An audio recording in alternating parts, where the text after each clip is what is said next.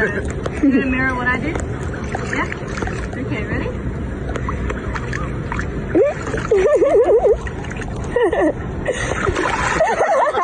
Oh my god, you did so good! You're looking at Delle. She's an animatronic robotic dolphin.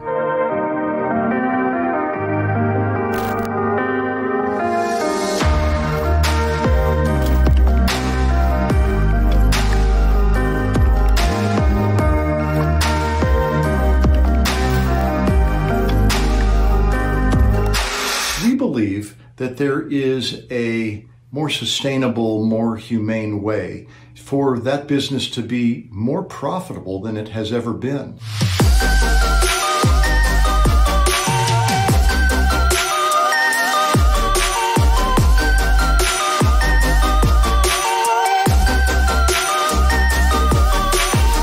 Delle really is a one-to-one perfect match with a real-life counterpart.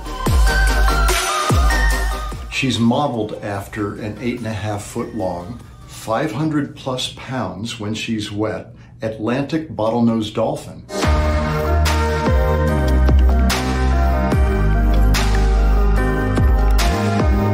Instead of having marine parks simply shut down, Edge Innovations is offering a solution for them to reimagine themselves and stay relevant in a time where animal welfare is so important to so many people, and stay credible and educational while also respecting the animals that we are so fascinated by. Do you have dreams about children?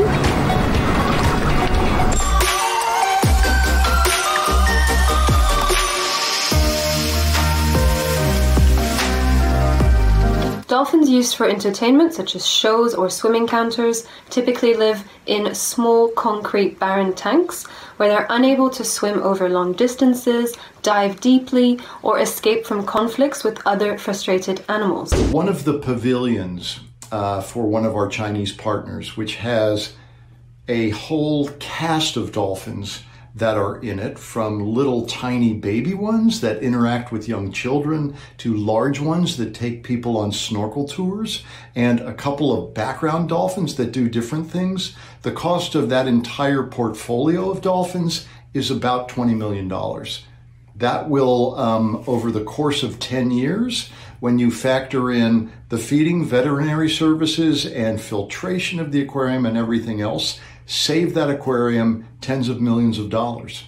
Our goal is to develop new kinds of interactive entertainment and educational experiences that deal with the world oceans. So the dolphin is only one of a very large cast.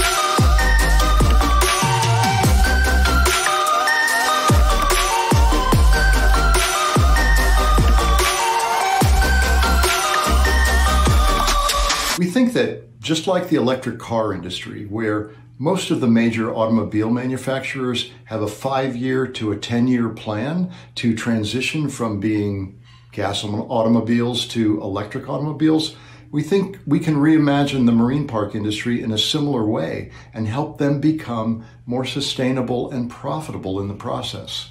That's really the goal of our initiative.